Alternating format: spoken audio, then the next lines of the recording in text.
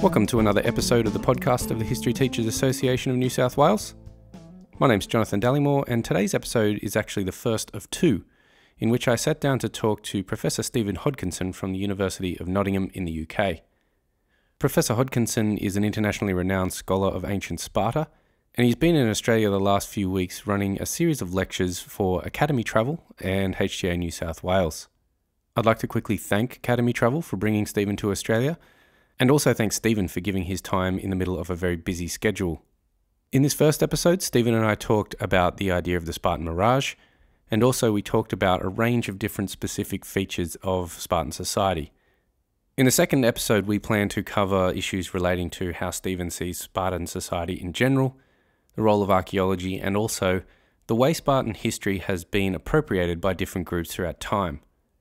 If you'd like to know more about Stephen's work, then please visit the website for the Centre for Spartan and Peloponnesian Studies, which he founded with a colleague in 2005, and that can be found at www.nottingham.ac.uk/CSPS. And now here is the first of two interviews with Stephen Hodkinson. Hi Stephen, thanks for joining us. I'm welcome to be here. I wondered if you could just start by telling us how you became a Spartan specialist. Okay, well, at school I was most interested in modern history, but then I went to do my undergraduate degree in history at the University of Manchester, and their course covered everything from ancient Greece through to the present. And I was captivated by the very first module I took on ancient Greece. And that led on in my third and final undergraduate year to taking a course called Athens and Sparta. At first I thought that Athens was the more interesting, but the more I got into this course, it was Sparta that was captivated my imagination. And that was because I came to realise that so little work had been done on Sparta. We're talking now back in 1973-74 when I was an undergraduate. And Sparta at that time had been a taboo subject since World War II because of the way that the Third Reich had appropriated Sparta. So it was only 30 years or so later that scholars were starting to restudy Sparta. And I came to realise that even as an undergraduate, I could do original work on Sparta and come up with new ideas that hadn't been covered. And so I wrote my undergraduate thesis on Spartan kings, and then I went to Cambridge to do my PhD working under Sir Moses Finlay. And I worked on Spartan politics and society initially, but then gradually became more interested in the economy.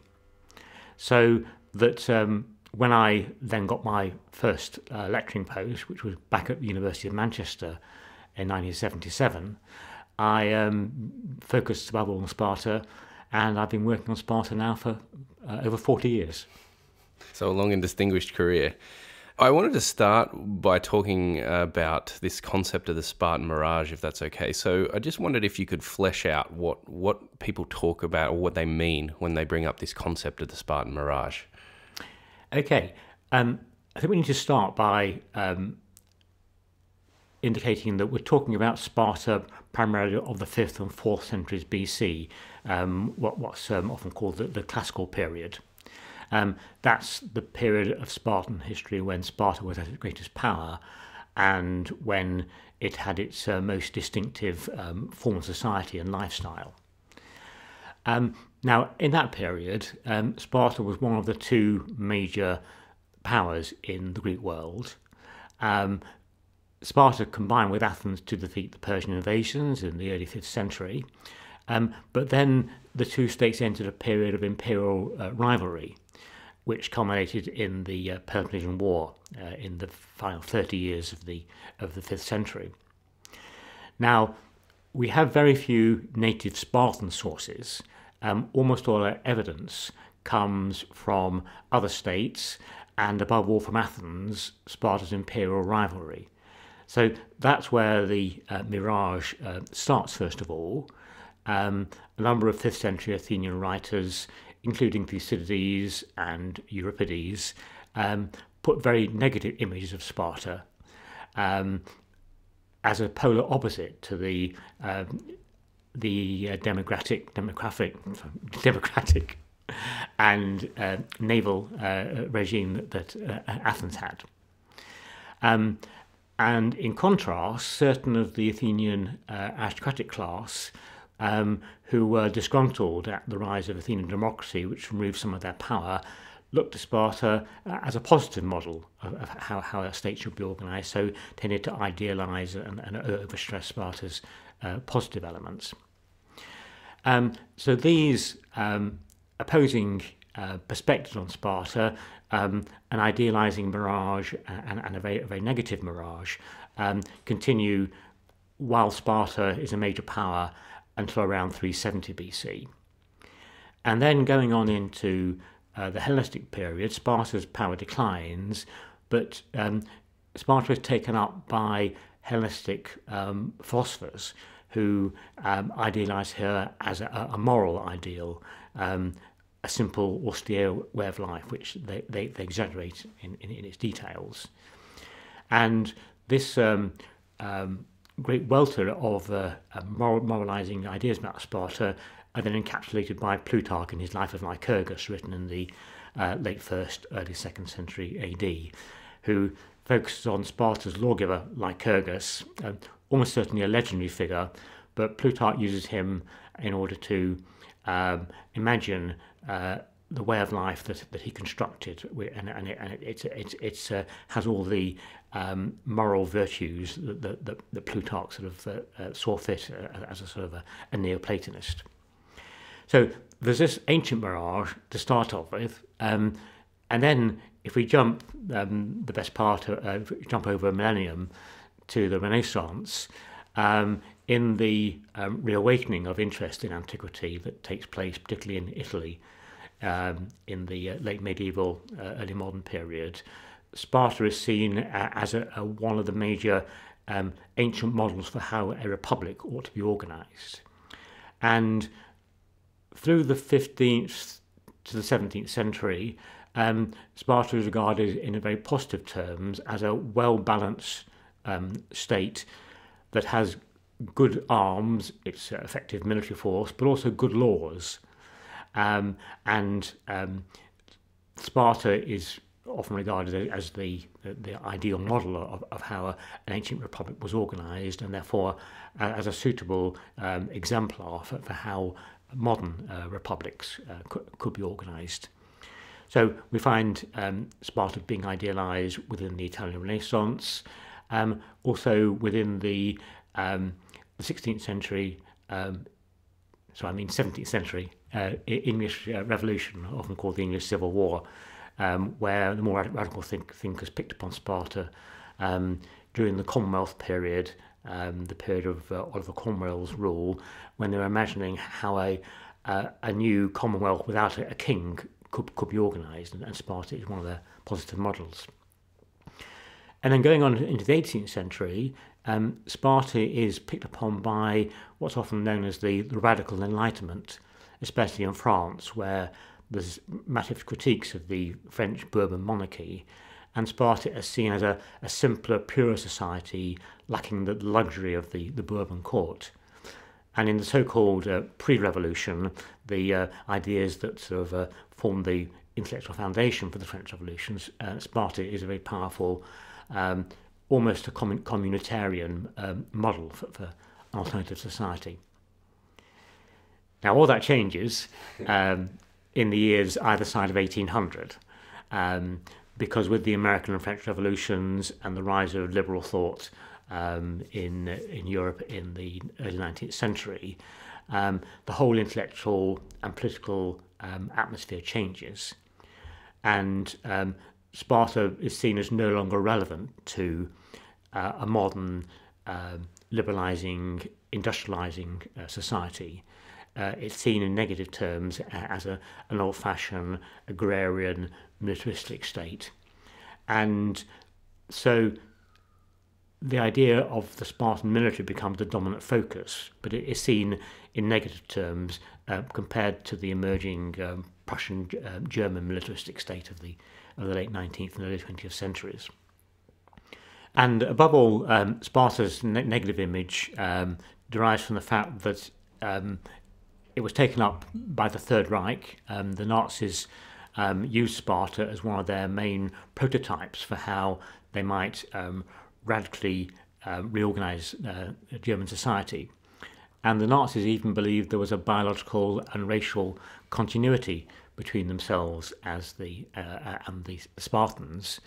The Spartans were the leaders of the Dorian race, so the Nazis imagined, a race which had come down from the north and therefore was Northern European, and the Nazis saw contemporary Germans as being the leaders of the current Aryan race, which had a direct biological and racial ancestry from the Dorian Spartans. And then, jumping on a bit further, in the present day, of course, images of Sparta are very much dominated by the graphic novel and the film 300, which we'll no doubt come on to talk about in more detail, and in particular right-wing movements in the USA, here in Australia, and also in Greece and other parts of Europe have adopted Sparta as models for their far-right political agendas.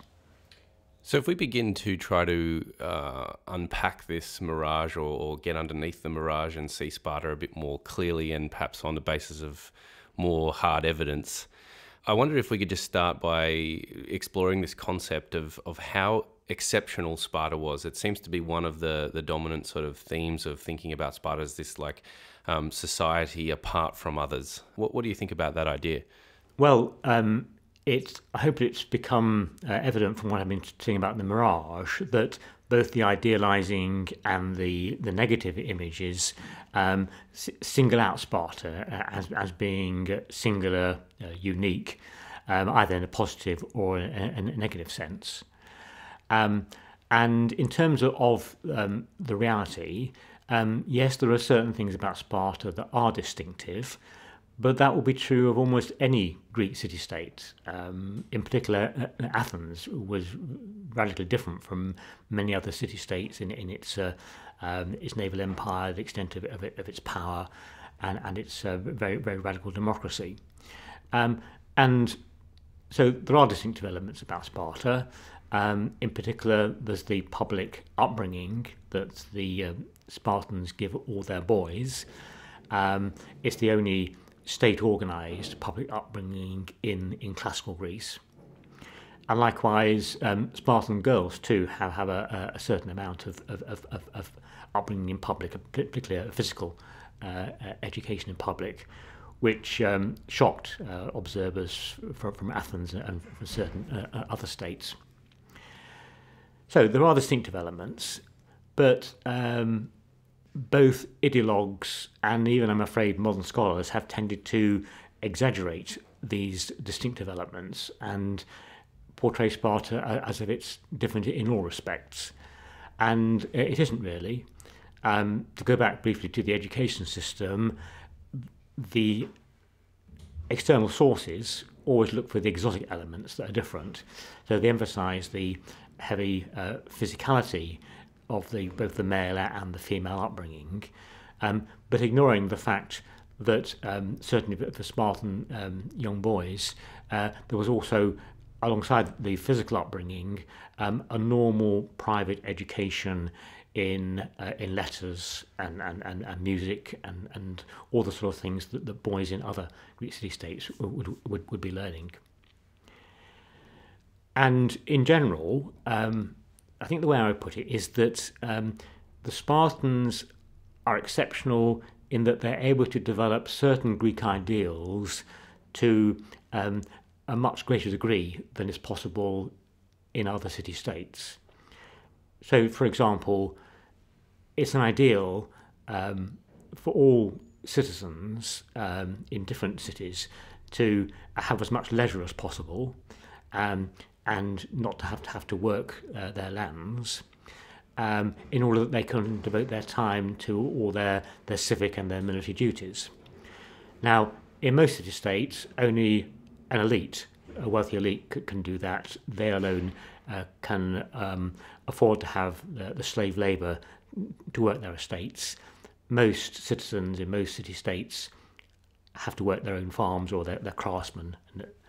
But Sparta sets up a system whereby all its citizens have a basic amount of land that's worked by their helot slaves, and the helot slaves deliver the produce that enables the Spartans to live a life of leisure and devote their time to their civic as well as their private personal affairs. So Sparta's exceptional in the sense that all its citizens, all the so-called Spartiates, can live this life of leisure. But that's an extreme development of a common Greek ideal that all Greek states would have liked to achieve, but only Sparta is able to do so. Probably connected to some of those ideas is a view that Sparta was kind of run like a totalitarian state. So civic life was all-encompassing, and everything that was done on a daily basis sort of was done for the public, for the state, etc. How do historians tend to think about this now? Right. Well, historians are still arguing and disagreeing. As they should be. That's good. Precisely. And so the views I'm going to put to you today are often quite controversial. That's one of the exciting things about being a Spartan historian today. But the way I would see it is that there's a certain level of uniformity in Spartan lifestyle. All Spartans live a common way of life. Just to step back a bit historically, we're talking about classical Sparta, 5th and 4th centuries BC. In the period before that, the Archaic period, 8th, 7th, 6th centuries BC, there's evidence that Sparta was a normal Greek state with massive differences between rich and poor. There's what's often called a 6th century revolution. That's an entirely modern term, but it's a useful concept, whereby the rich in Sparta were pressurised by poorer Spartans to moderate their lifestyle and to share a uniform lifestyle that all Spartans lived, rich or poor, except for the two kings and their immediate heirs. And this lifestyle involved being in the public upbringing from age 7 to age 30, and then at age 20 you join both a common mess, a sort of dining group in which you eat your evening meal with a group of 15 or so messmates, and you also join the army. And you remain in the army for 40 years, you're liable for military service, and you remain in your mess group, the Greek term for that is syssition, for the rest of your life. And so there are these common elements, and there are certain sort of other sort of aspects of Spartan life too. At age 60, all Spartans are eligible to be elected to the council of the Gerousia, the council of their elders. Now, it's very easy to step beyond that overall framework that equalises the lifestyle of all Spartans, rich or poor. It's easy to step beyond that to believe that that means that every aspect of Spartan life is controlled. Yes, for the most part, you have to spend your evening meal eating with your comrades, but the evidence suggests that until the evening meal, Spartan lifestyles are very flexible. We often have the image, and this comes across in films and modern novels and so on, the Spartans spend all their time congregating en masse, typically doing their military training. But episodes that where we learn about Spartan daily life, particularly in Xenophon's work, his Hellenica, seem to indicate Spartans going about their own private business, doing things independently. In one instance in particular, the famous conspiracy of Cynodon, we see some Spartans in the agora, either doing commercial business or discussing political affairs with the officials. Other Spartans are walking the streets in ones and twos, and yet other Spartans are out on their country estates supervising their helots farming the land. So it seems to be that Spartan life has a great degree of leisure for engaging in a range of activities. You can follow your own personal schedules. There are particular duties. Every Spartan is expected to keep fit and attend the gymnasium. And there are other groups that you belong to as a Spartan. One poet says the Spartans are like a cicada keen for the dance, and choruses where Spartans sang and danced together are another key aspect of Spartan life. So there are communal activities, but they don't dominate every moment of life. Life is not organised from dawn till dusk. And a lot of these communal activities take place not in great big crowds, but in smaller groups.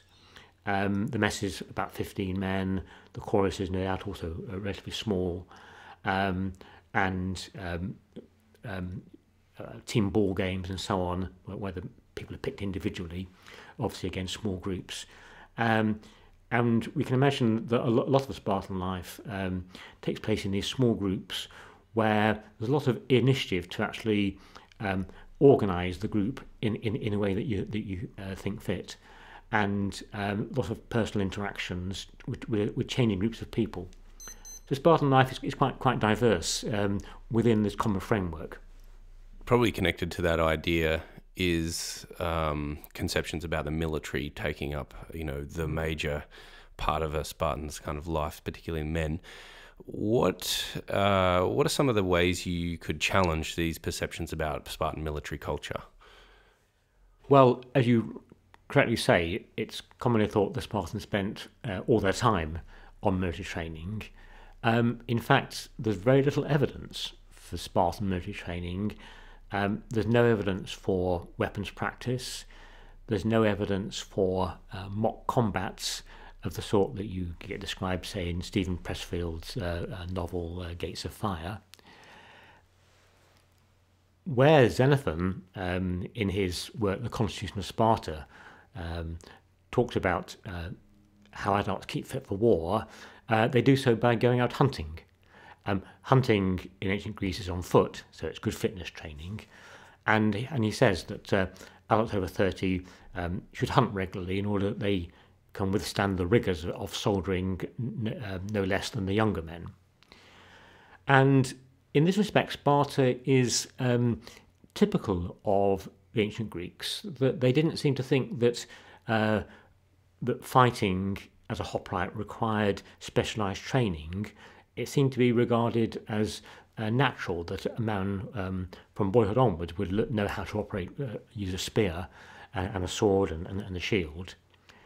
So the Spartans share the general ethic that fitness is the key thing, to be able to withstand a hard march and then a hard battle after that.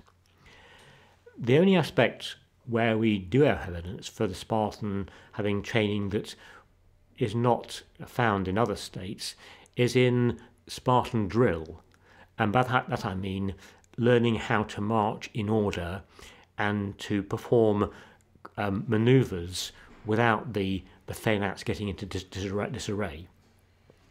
And Xenophon, in his Constitution of Sparta, describes a particular counter-marching drill whereby the Spartans very efficiently can turn their army around if the enemy appears from the rear. They can move their files and end up back in original formation, but facing the enemy. But Xenophon also goes on to say that this drill is extremely simple. It's far more simple than outsiders think, because you simply have to follow the man in front. The phalanx is organised into files of typically 8 deep, and as long as you recognise the man in front of you and follow what he does, and he follows the file leader, and all the files make the coordinated action, then this drill is quite simple to operate. And there's one very practical reason why the army has to have a simple drill, and that's that we often talk about the Spartan army. That's a misnomer. The ancients always talk about the Lacedaemonians. By the Lacedaemonians, they mean the Spartiates, the group we call the Spartans, and also a group called the Perioikoi, who are free inhabitants of Spartan territory. They live not in Sparta itself, but in communities scattered around Sparta's quite large territory. And they're free, and they share a lot of the values of the Spartans, and they form 50% or more of the Lacedaemonian army in the classical period. Now, most of these Perioikoi, these are normal Greek communities, most of them are working farmers. They haven't got lots and lots of time to devote to military training. So there has to be a drill that can be learnt relatively easily by part-time soldiers, and so that the army can manoeuvre effectively. And so we've got this drill that makes the Spartan army just that bit better than other armies. They march into battle in a more organised way without disrupting their battle line. And also the Spartans have a very effective command structure that organises this drill. Thucydides, when he describes the Battle of Mantinea in 418, when he's describing the preliminaries to the battle, remarks how stratified the command structure of the Spartan army is. There are 4 levels of officers under the king, whereas most Greek armies have 2 or at most 3 levels of officers. And Thucydides says that because, to put it in his words, almost the entire army consists of officers commanding other officers, orders come down from the king very quickly and very effectively, and the lowest level of officer pass it on to their units. And so effective orders and effective drill give Sparta the edge over other cities. They don't need to be that much better to be better than in the most part than the armies of other city-states. There's probably a few sayings that, famous sayings from Sparta that have come down to us in pop culture. One of them would be, the Spartan mothers saying to their sons as they go off to war, "Come back with your shield or on it." And this probably hints at some kind of general views about Spartan women. But again, they seem to be fairly superficial and fairly sort of simple views. What's the kind of general thinking about the role of Spartan women these days? Right, well, let's start with this sort of famous "with this" or "on this" phrase, come back with your shield or dead on it. This is almost certainly an invented saying, or at least invented after the classical period, because we know from both literary texts and from archaeological evidence that fallen Spartan warriors were never brought back to Sparta on their shields. They were always buried either on the battlefield itself or in neighbouring friendly territory if the battlefield was in enemy territory. And we have one marvellous archaeological site which bears this out. In the site of the Kerameikos in Athens, there's the monumental remains of a Lacedaemonian communal tomb for a small number of Lacedaemonian soldiers who died in King Pausanias' expedition to Athens in 403 BC. And this tomb is mentioned by Xenophon in his Hellenica, also mentioned in one of Lysias' speeches, and the tomb itself survives in its foundations, and it was excavated in the 1930s by the German school, and they excavated the skeletons buried in the tomb. So it's clear that in classical times, if a soldier died, he was buried abroad in a communal tomb along with his comrades. Back home in Sparta, he could have a small memorial which just gave his name and said "in war." So this famous saying of Spartan women, which seems to typify the fierce Spartan mother who would rather her son die than come back a coward, is either totally apocryphal, or if you want to salvage it, you could argue that it might relate to the period when Sparta is invaded for the first time, in 317 BC, Sparta is invaded, and there are subsequent battles near Sparta through the later 4th and the 3rd centuries BC.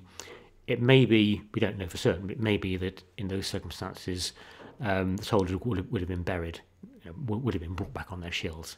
But that's the only way that you can salvage any truth behind that saying. And more generally, Spartan women, yes, they have a lot to either gain or lose according to how their menfolk perform in battle. When Xenophon talks about the penalties inflicted upon cowards, one of the penalties is that the coward will have to answer to his womenfolk for why they're not able to get husbands. And you can imagine that there will be a barrier to a young Spartan man marrying a woman whose male relative had been deemed a coward. But we shouldn't think that women's lives are totally dominated by the military. The latest research on Spartan women shows that they have a far wider range of interests. And what's often not taken into account sufficiently is that women are major landowners, in contrast to Athens, where women could not own landed property. Aristotle says that almost 2/5 of the land is in the hands of women, and it seems quite... well, he mentions that there are many heiresses, and by that he means women who had no brothers or no surviving brothers, and therefore they inherit all their parental property.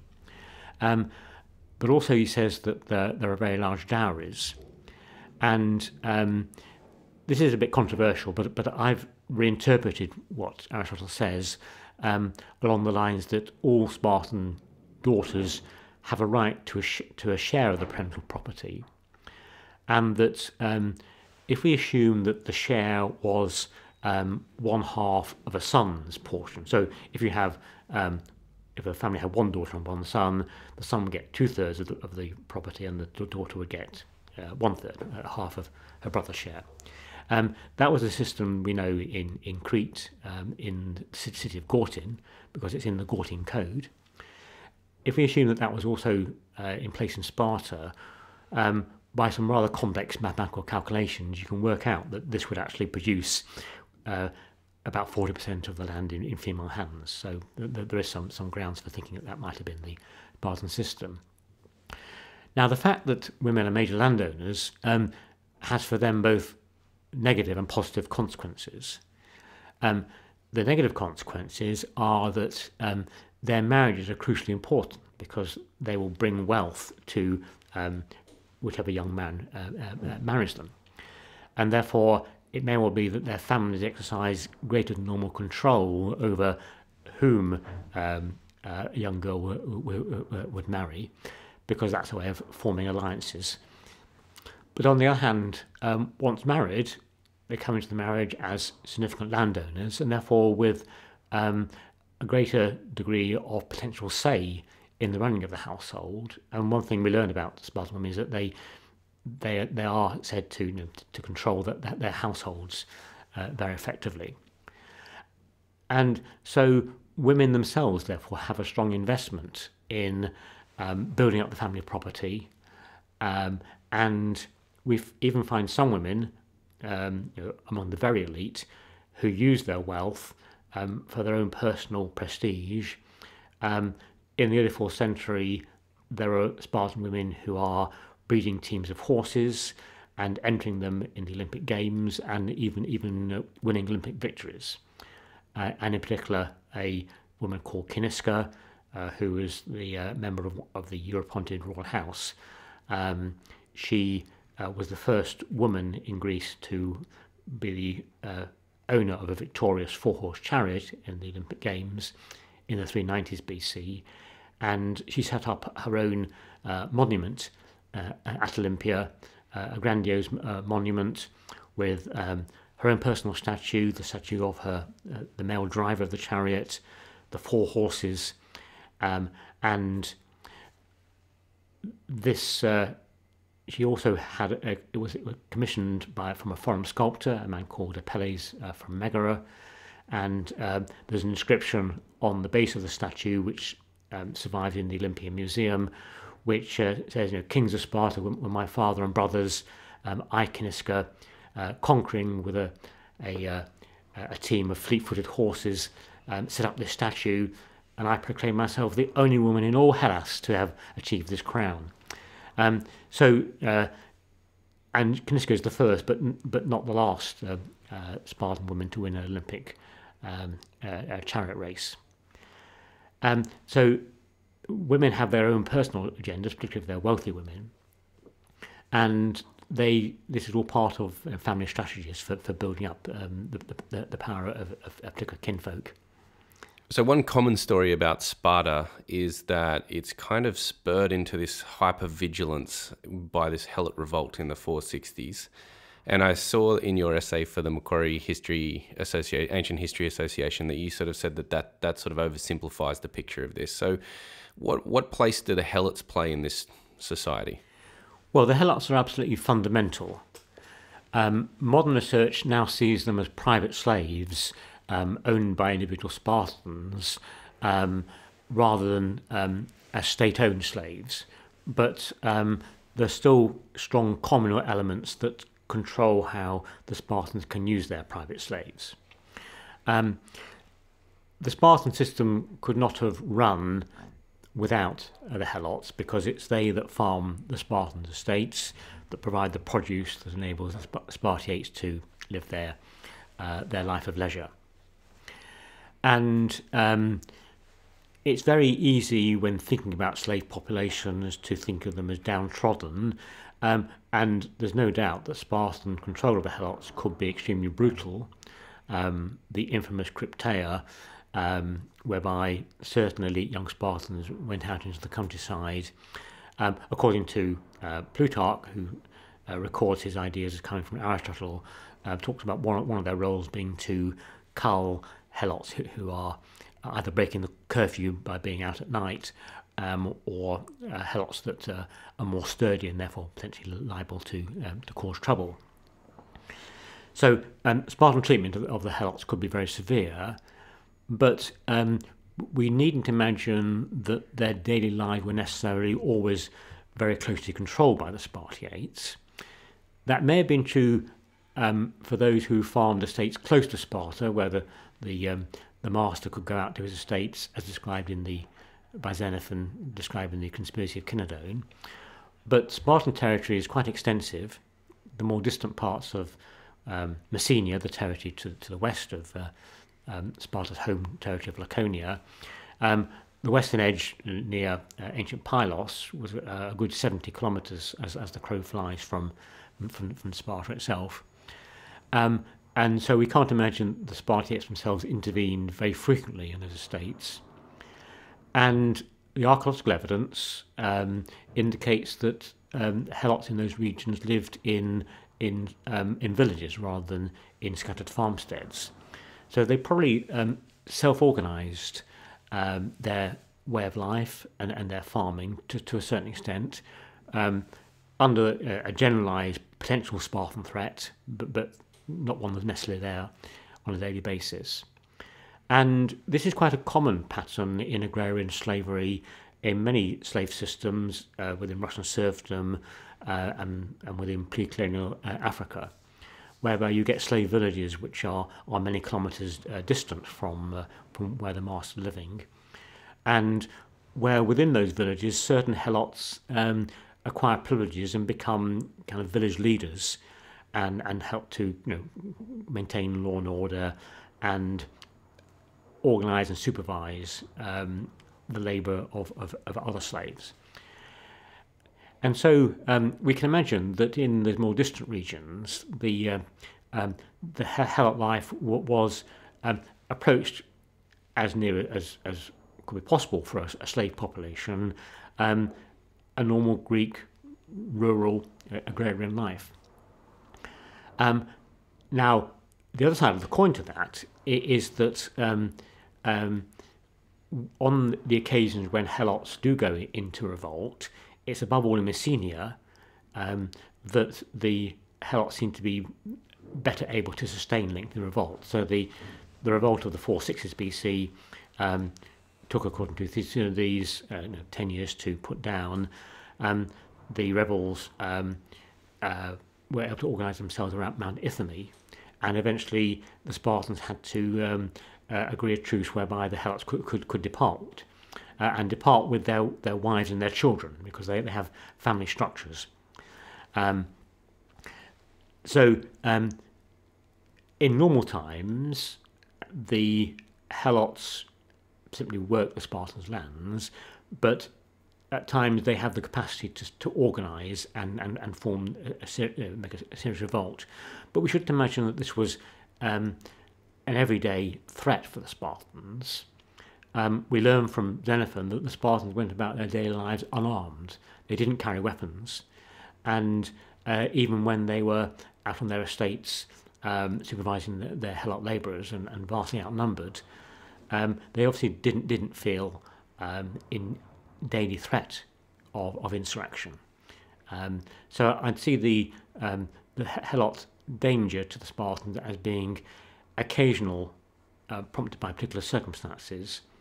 And what above all prompted the 460s revolt was the massive earthquake that shook Sparta and caused a significant loss of life, and therefore presented with the Helots with an unusual opportunity to revolt.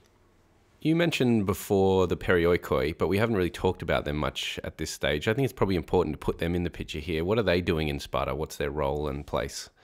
Well, the Perioikoi are neglected by the ancient sources, who only mention them in passing and typically in the context of the army. And therefore they haven't been studied that much in modern scholarship. But in the last few years there's been increasing focus on them, and it's been realised how fundamental they are to the Spartan system. To repeat what I said briefly earlier, the Perioikoi are free members of communities scattered around Spartan territory. Sparta has a quite extensive territory, and there are Perioic communities, particularly around the coast of Laconia and in the coast of Messenia too, and there are some inland Perioic communities in Laconia itself. And the ancients regarded them as polis, in the same way as Athens was a polis and Sparta was a polis. But they were dependent polis. They were dependent upon Sparta. They had no say in Sparta's direction of policy, but they self-governed their own local communities. But they had to provide troops for Sparta's armies, and they do so in increasing numbers. But it's easy to regard them as a kind of tributary, subjugated population. Easy to forget that they seem to assimilate themselves to the dominant Spartan group. It's very hard to distinguish the material culture from the Perioic regions from that of Sparta. Quite a lot of artifacts that we regard as typically Spartan, for example, these simple memorials for fallen soldiers, we find those in Perioic areas as well as around Sparta itself. So they seem to share a common culture and a common allegiance as Lacedaemonians. They are as much Lacedaemonians as the Spartiates are. Now, they play a crucial role, partly because of their military manpower that they supply to the army, but partly also because they act as a kind of informal force, keeping Sparta's large territory peaceful. For the most part, they're loyal to the Spartans. There are exceptions. Two communities in Messenia joined, two Perioic communities in Messenia joined the Helot revolt of the 460s. And they may even, according to some scholars, have actually been instigators of that revolt, prompting the Helots to take action. But for the most part, the Peloponnesians are quite loyal to Sparta. When enemies attack, they defend themselves, for example, against the Athenian seaborne raids during the Peloponnesian War. And so I think without the Peloponnesians, Sparta's large territory could not have been controlled as easily as Sparta does so for several centuries. Can we talk a bit about the aspects of Spartan high culture too? I mean, we focused on very much on groups in society and so on, but can we talk about things beyond the military and beyond social relations a bit? Yes, it's not always easy because the literary sources focus very much upon the military and to a lesser extent on social relations, on politics, but we can make some headway. So let's start with the high material culture. In archaic Sparta of the 8th, 7th, 6th centuries BC, there's evidence that Sparta was not only a normal Greek city-state, but a very rich Greek city-state. And we see this most clearly in the artifacts that have been found in the earlier layers at the sanctuary of Artemis Orthia, which is on the northeastern fringes of the Spartan villages. And this layer of artifact is well preserved because in the middle of the 6th century BC, the Spartans put a layer of sand over the sanctuary because it was quite close to the river Eurotas. And so in order to raise the level to prevent it from flooding, they put this layer of sand over, and that sealed in the earlier artifacts. And when they were excavated by the British School of Archaeology at Athens in the first decade of the 20th century, they found amazingly rich finds, ivory and bone carvings, clearly heavily influenced by the East. And the ivory, of course, must itself have come from across the Mediterranean, from Africa, and also high quality jewellery and very well decorated pottery and a range of other finds and various metal objects, showing that in these periods, materially, Sparta was a very, very rich culture. And this was probably achieved on the back of Sparta's recent conquest of Messenia, which gave it this huge territory and all the wealth that came from Messenia. And still in the archaic period, we have evidence for many of the leading poets of the day visiting Sparta, performing their poetry in song. And so Sparta seems to be a place where its festivals are attended by international visitors. It can attract the leading artists of the day. It's very much a central part of Pan-Hellenic culture. Now, to an extent, this dies away in the 5th and 4th centuries, but it doesn't die away totally.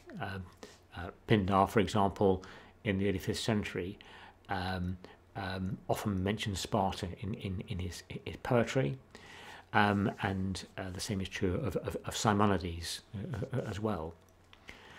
So Sparta never loses its cultural elements, and in particular, song and dance, as I mentioned earlier, is still extremely prominent. And we shouldn't believe what Plutarch says about the Spartans' level of literacy being very basic, just a very basic necessary learning of reading and writing. We know that Spartans conducted very sophisticated diplomacy, and they concluded complex treaties. They must have been able to read texts and interpret them. And so in general, there's a sort of part of this mirage is the mirage of the unphilosophic and very illiterate Spartans. It's very far from the truth. And we're not just talking about rich Spartans, because the ephors, the 5 annual executive officials of Sparta, they could be chosen from any Spartan whatsoever. This office was not limited to a rich and better educated Spartans. So any Spartan citizen had to have a level of literacy that would enable him to be an ephor and conduct sophisticated diplomacy. So in general, we need to get away from the idea that Spartan culture declines totally in the classical period, and even the material culture, although the artifacts are not as rich in the 5th century. There are a group of rather nice statuettes and bronze bells that are a notable feature of 5th century Laconian culture, and there's even some red figure Laconian pottery too. So that Spartan culture doesn't die totally away in the classical period. Connected to that, we haven't really talked much about economic matters either at this stage. So perhaps you could fill in the picture here about money and finance in Sparta and how trade and those sorts of things worked in a brief way. Now, this is one of the most challenging areas to get a handle on. The images, of course, that the Spartans eschewed money. They certainly never coined until the 3rd century BC. They had supposedly this iron currency, and there is evidence for iron spits.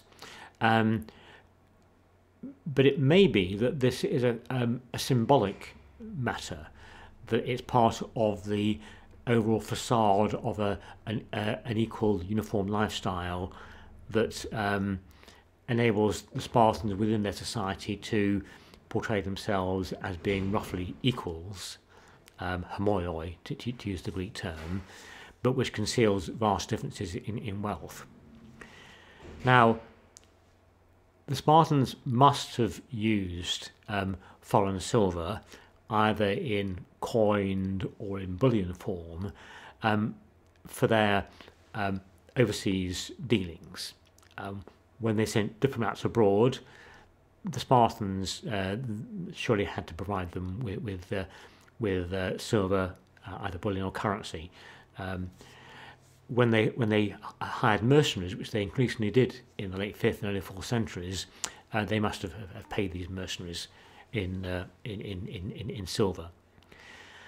And think back to Ciniska and her vast expenditure of wealth on the monument at Olympia celebrating her victory. She's by no means the first Spartan to do that. There was a string of Spartan victors at in the 4-horse chariot race at Olympia. Between 448 and 420 BC, Spartans won 7 out of the 8 contests in the 4-horse chariot race, and they all set up their personal statues. And one at least, we know, commissioned his statues from the famous sculptor Myron of Athens. There must have been silver in coined or bullion form in private hands for these victors to be able to commission these bronze monuments and to pay for them.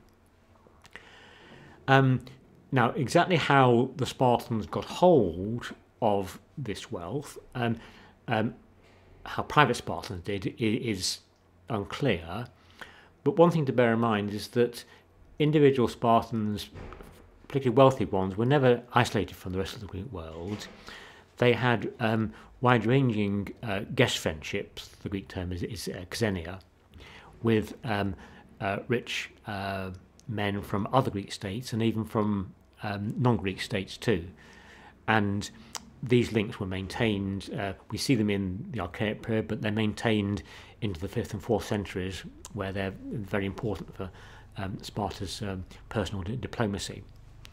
So they must have had access to wealth coming from abroad, And if we go back to the perioikoi, you often read in the books that the perioikoi were purely, craftsmen, traders, and so on. Their life was much more diverse than that. But the perioikoi would have had access to foreign trade and exchange and so on. And it may well be that Spartiate families developed links with perioikoi who are engaged in overseas economic activity, and were thereby able to acquire silver, either in bullion or in coin form. And Plato, in his Laws, in his Republic, talks about the Spartans storing private wealth in their homes. And in the dialogue Alcibiades 1, which may be a pseudo-Platonic dialogue, but it's a work of the 4th century BC, the writer talks about wealth coming into Sparta from all angles, including gold and silver. So, although everyday Spartan lifestyle doesn't involve this kind of expenditure, it may well be there's lots of stored wealth in private households that can be used in overseas occasions. Stephen, we've covered a lot of territory there. I know there's a lot more we can talk about, but we will have another chance to talk about this as well, particularly about the appropriations. But thank you for coming in and taking your time to talk to us in the middle of a busy schedule. It's been my pleasure. It's always great to talk about Sparta.